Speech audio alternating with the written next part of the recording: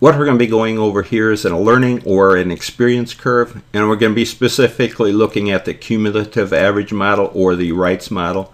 So when we're talking about learning curves, this is where we start out with a new product or a new production of a new product here, and it's going to take us a certain number of hours here to produce that, starting at our starting rate here. We're going to take a certain number of hours to produce that product, but as we gain experience here, the number of hours that it's going to require to produce the product is going to decrease because we're going to have more experience, and based on that experience we set up this learning curve here, and that's going to be where we're going to have to determine based on the number of units produced here, and I'm just showing from 0 to 20 here. We're going to have to calculate the average time here per unit. So what we're going to look at is setting up this learning curve and how we calculate this average time per unit, and then we'll also look at how we calculate the total time for based on a certain number of product that we're producing here. So the first thing, let's understand our terminology here with the learning curve here. So let's go over here. So what we have to deal with, we have our improvement rate, and our example is going to be based on a 20% improvement rate, and then we're going to have a learning rate here of 80%, and our examples are going to be based on that. And also we're going to show the 10% improvement rate versus the 90% learning rate, just to make that comparison.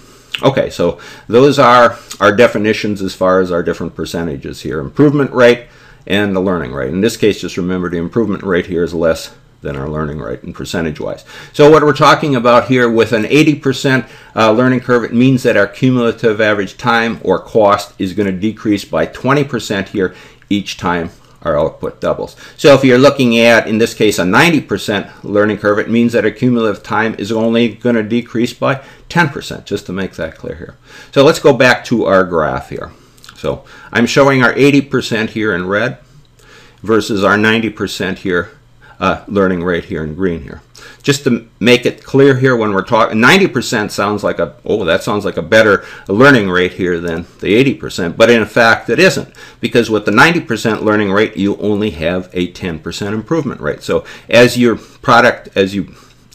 increase the number of your product here and you double your output, you're only from, let's say, 2 to 4 here, 2 to 4 units, showing 2 to 4 units, you're only having a 10% improvement on the average time, or reducing your average time only by 20%. So if we look at it, our 80%, that's actually a better learning rate because our improvement rate here is 20%. So just looking at our times here, so go from, well, we're starting out, the first unit here is going to be based on 100 hours.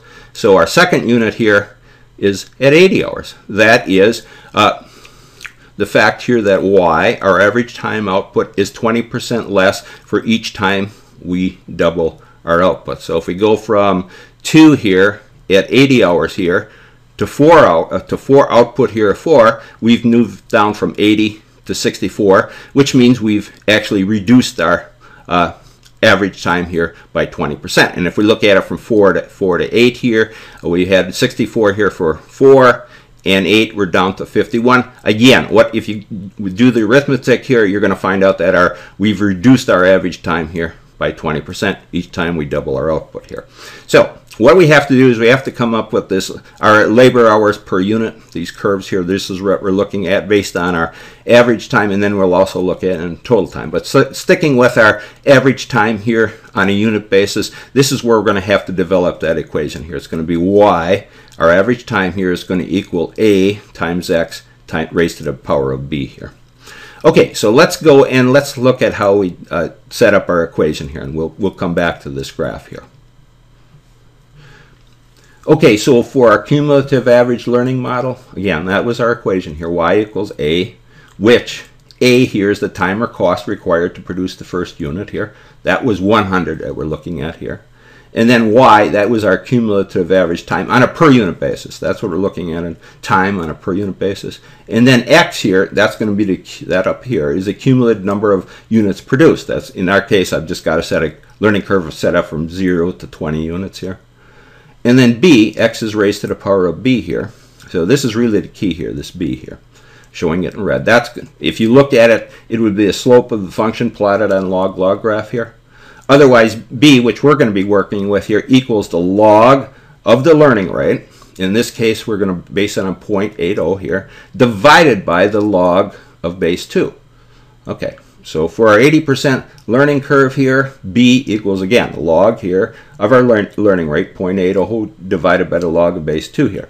So what you do here, and we're going to come up with this answer here, it's going to be negative 0.9691, and that's going to be for the log of 0.8 here, divided by the log of base 2 is 0.310 if you put it into your calculator.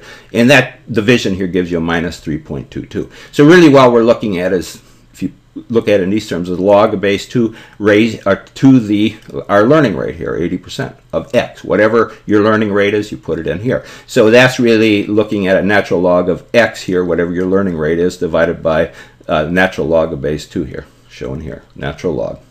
Learning rate, 0.80 here, divided by the log of natural log here, 0.2.0 here. Okay, so for our first unit, A here required, required 100 hours here. So A, that was in our equation here, A with that 100 represents it. So what we're actually looking at is Y, that would be the average time per unit here. That's going to equal A, 100 hours here. X is the units that we're producing, at whatever unit production we have at the time. That was going from that 0 to 20, raised to the power here of B here, that log of the learning rate divided by log of base 2, minus 0.322. So that's our general equation here. Y, A, 100, X, whatever units we have for X, and B here is what we calculated, minus 3.22. So for the cumulative total hours here, or cost, what we calculated here was on a per unit basis here for Y. So for our cumulative total hours, all we're going to do is take X, again, X times that. This X here was included for the average unit per time here, but now we have to, for our total hours, we just have to take X times it again here. So X times that's going to be for our particular output here for our, this is where we're going to determine, again, our total labor hours here. So X, whatever we have for that, times Y equals X times our Y, what we had here, X times a quantity 100 for cost of the first unit here, times whatever what we're putting at, raised to that learning, our 80, based on our learning 80% here, minus 3.22. So the idea is here for our total time, all you're going to take is X. Remember, X times X times X to the B here really equals X raised to the 1 plus B here. So in our equation here, this is for our total cumulative, it's X times Y equals A, the cumulative hours, or for cost of our first unit here, times X number of units raised to the 1 plus B here. So what we're looking at, the cumulative total labor hours here, remember this point, is going to be 1 here, and it happens to be, we're going to add the B, it's a negative B here, and that was minus 3.219 here, 1 minus 3.219 here. That was for our learning rate that we had up here. Now that's 1 minus that, our learning rate log here, is going to equal 0.678 here. So that's just how we got down to our cumulative total labor hours here. X times Y equals a cost of the first unit here, times number of units here, and then that 1 minus 3.2 here, 1 plus the B here, equals 0.678. Went through all this arithmetic just so you understood how to calculate, looking at the total unit here, or the first unit, whatever, on a per unit basis that you're looking at here, to determine what it was going to cost you on a hours on a per unit basis, and just took it times the number of units your output here to come up with the cumulative total labor hours here. That's all I did here. All right, so we've done that proof here to come up with our generalized equation here. Y equals A, cost of the first unit here, raised to whatever, times X, the number of units, raised to B here. And then we did that. That was for our per unit basis, and then we did it here to come up with our total time here. Okay, so let's go back to our graph here.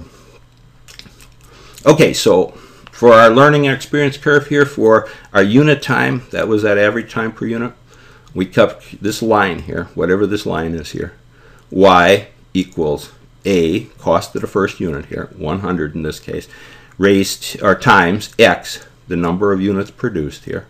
100 was A here, cost of the first unit, raised to that power, raised to, I'm calling it B1 here because we're going to have another B to deal with here. So that was minus 3.22. So if you put that solve that just for whatever unit you have here, put it into your simple equation. That's going to give you your average time per unit. Okay. So just remember here when we were talking about this improvement rate, say let's talk about that here. So at 8 units here, our average time per unit, had we put it in that equation, we're going to come out 51 hours here. Now, if we double our production up to 16 units here, we're going to go down to 40. Average time per unit is going to be 40 hours here per unit. So what we've done here is we've reduced from 51 at 8 hours per unit down to 40 at 16 hours per unit. And that was really a 20% less here, 20% improvement rate. Our improvement rate here was based on 20% here. So 40 here is 20% less than 51 here, based on our average time, or doubling our output here. Okay, so that's for our unit time. Now let's go down and let's look at our total time. Okay, same thing here. Total time, in this case, our total time in hours here based on the number of units that we put out here. So we have those X number of units that were produced here, and then our total time is just X times Y here, that equation had here. So again, for our 90%, which I'm showing here in the green line here, you can see here, your total time, as the number of units you're producing here, your total time is increasing at a greater rate here, or you have a greater total time here based on that 90% learning rate here versus the 80% I'm showing here. The 80% is this red one. Just what we did up above here. Just the 90% isn't as good as the 80% here. That's all I'm showing. So what we've done here, the equation for this line here is, remember that x, y equals a x raised to b2. And I'm saying b2 is 1 minus our b1, or that learning rate, the log of our learning rate here divided by the log of base 2 here. So that's our equation here for our total cumulative time here. X times y, x would be the number of units here, and y, that was what we calculated average time per unit up above. But then when we did our arithmetic here, we come up with the equation x times y, x units, times our y, total hours here is going to be x times y here. That's equal to a x raised to b2, which was that amount here, 6.78. That's all I'm saying here. b2 is that 1 minus whatever the log of our learning rate here, based on just the learning rate itself here. Okay, so what we're talking about here, each time we increase our we increase our output here, say from 2 to 4 here, say from 2 to 4. We're moving from total unit hours here would be 160 here at 2 units. At 4, we're going to come up with 256. So really, all you're doing here is taking every time we double our production, 2 times our production here, in this case 2 to 4 here, our increases here 2 times the learning rate, 2 times 0.80, which is 1.6. So if we took 1.6 times 160, we're going to get 256, and that's doubling our production from 2 to 4. We double our production here from 4 to 8. We're going to just take 1.6 here times 256. We'll get 409 here, and so on. At 8, our number of units produced here at 8 units. When we double our production to 16 units here, it's just going to be 409 here times 1.6 here. All right, and that would be the same here if we worked it out here for our learning rate here based on 90% here, our total time here based on 90%. Just to make the point here, we just went through these 2 curves here, went through a lot of time, but we had to come up with our generalized formula here to determine our total time here in hours based on our number of units produced.